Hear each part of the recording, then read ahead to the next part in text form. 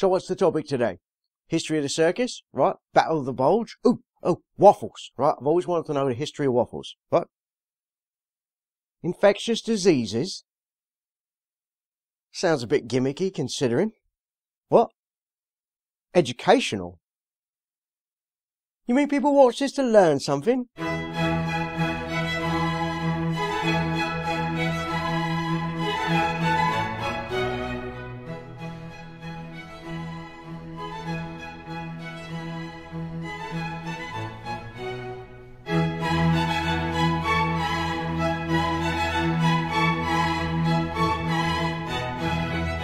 Welcome to A Brief History of the Past.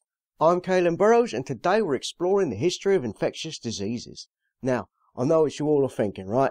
Kaelan, how could you be at a studio filming with a crew when you should be physically distancing yourself to prevent the spreading of COVID-19?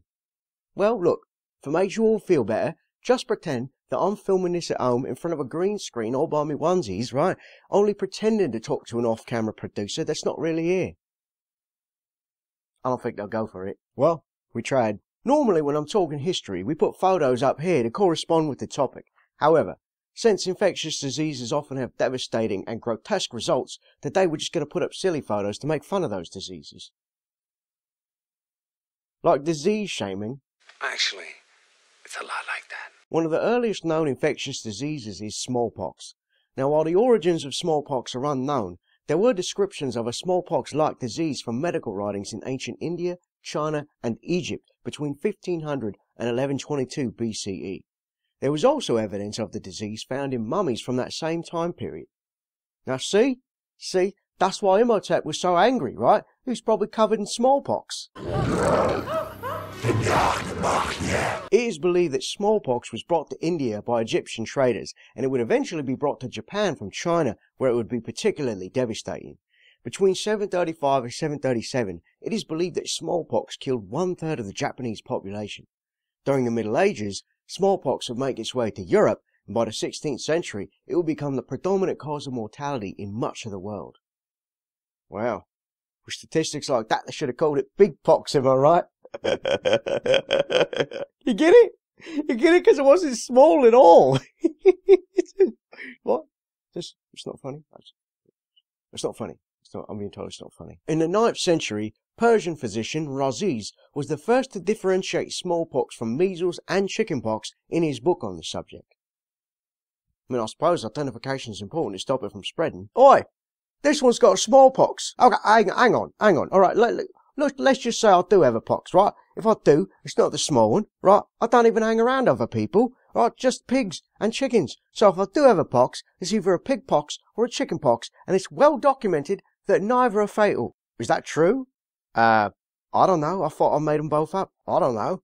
I'll consult the book. Europeans would be the ones to bring smallpox to the Americas in the 15th century, starting with Mexico, where the native population had no developed immunity to the disease, and it decimated their population. This was key in the Spanish conquest of the Aztecs and the Incas. Like the world's first accidental bioweapon. Uncool, bruh. Similarly, when the English landed on the coast of North America, they inadvertently spread smallpox to the Native Americans, where the fatality rates were as high as 80 to 90%. Wow. Look, smallpox is a right tosser. While smallpox would be globally eradicated by 1979, it was a long road to get there. However, there were documented smallpox inoculations as early as the 1500s in China. Powdered smallpox scabs would be blown up the noses of the healthy, developing a mild case of the disease, but making them immune to it after. What? So, got some powdered smallpox scabs here. I'm gonna blow them up your nose, right? Wait. Did you just say powdered smallpox scabs? Yeah, I picked them and ground them myself. You ready for a blow? You know what? I just remembered I had a blow yesterday, so I'm actually good. I'm just going to go live like a hermit in the mountains. Another early disease was known as typhus, which comes from a Greek word meaning hazy. It's thought that typhus was the cause of the plague of Athens during the second year of the Peloponnesian War.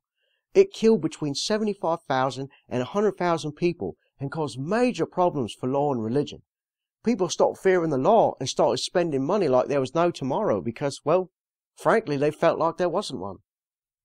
Typical. During this time of outbreak, it is important to obey the law and focus on a brighter tomorrow. Heck with that. I had a fever this morning, so I blew all me drachmas on women and wine. Oh yeah, and the law can suck it. Plague also caused religious doubt as it struck without regard for a person's piety towards the gods. This was a time when people thought the gods were responsible for every part of their lives, and they stopped believing when they felt abandoned. You know, it's sad, really. What they didn't realise was that at the same time the gods had come down with a case of mono. What? Okay, fine, I'm cool, I'm fine. Typhus outbreaks were frequent in prisons during the 16th through the 19th century, and during war times due to filth and pestilence being rampant, allowing lice, the carriers of the disease, to spread easily. At one point in Britain, more prisoners were dying from what was dubbed prison fever than from public executions. For your crimes you shall serve 3 years in Newgate Prison. Yeah, about that. Look, strange request, but could I just opt for the death penalty? And, if we could just do it now, that would be preferential. Typhus epidemics would break out during the English Civil War, the 30 Years' War, the Napoleonic Wars, the American Civil War, and World Wars I and II, sometimes devastating the armies more than the war itself. In fact, when Napoleon's army retreated from Moscow in 1812, more soldiers died from typhus than were killed by Russian soldiers. You know, they still don't have a cure for typhus, but it seems to me that if we just stop having wars, it wouldn't have a leg to stand on. Every word of what you just said was wrong. When do we get to the monkey virus? No, not HIV, the other one, the one that killed Kevin Spacey. Yeah, what was it? Motaba, that's the one. Yeah, when do we get to that one? What? What do you mean it's not real? It's from a movie. Wait, so you're saying that Kevin Spacey still ain't paid for his crimes? I suppose next you're going to tell me that Renee and Dustin didn't fall back in love after saving Cedar Creek. You silly, sentimental son of a... Well, we don't have time to cover every infectious disease out there. We have saved the oldest and most lethal for last. Tuberculosis has been found in animal remains from 17,000 years ago, and in human remains from around 4000 BCE. In the past, it was commonly called consumption due to the weight loss that accompanied the disease.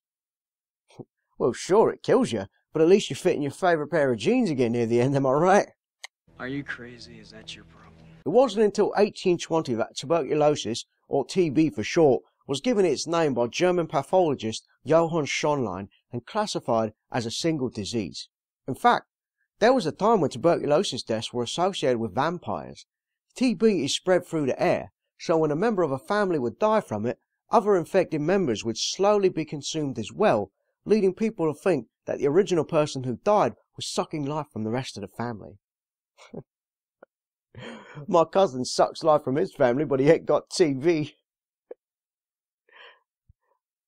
Jury's still out on whether he's a vampire or not. I know where the bastard sleeps. German microbiologist Robert Koch identified the bacteria that causes TB in 1882, but an immunization wouldn't be developed until 1906 by Albert Calmette and Camille Guerin, and even then, it wouldn't be used on humans until 1921. They didn't blow ground TB lung up no one's nose, did they? Certainly not. As of today, 1/4 of the world's population is believed to be infected with TB, though the number of new cases has decreased each year since the year 2000. What? We can't end on that. That's depressing.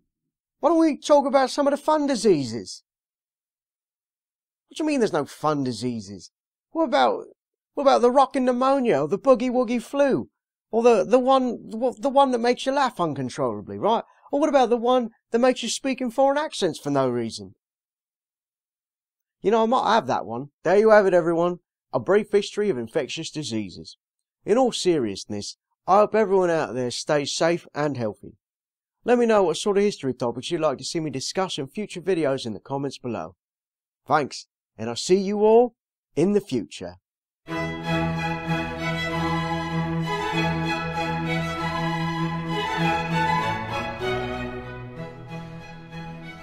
Oh, now that you've been on camera, you think you'd do it again? Nah, they don't want to see this ugly mug. You're the good-looking one. Do you really think so? No, but I'm contractually obligated to say it. Oh. Why do I have to do it? I don't care if I hurt his feelings. You know what? Forget it. Forget it. Thanks for watching, everyone. If you enjoyed this video, please give it a like and a share. Don't forget to subscribe and click the bell icon to be notified when more Brief History of the Past videos go up. And be sure to check out some of the other videos we have on the channel. You might find something else that you enjoy. There you go. Done. Are you happy now? What do you mean do it again without the attitude? I'm done. I'm done.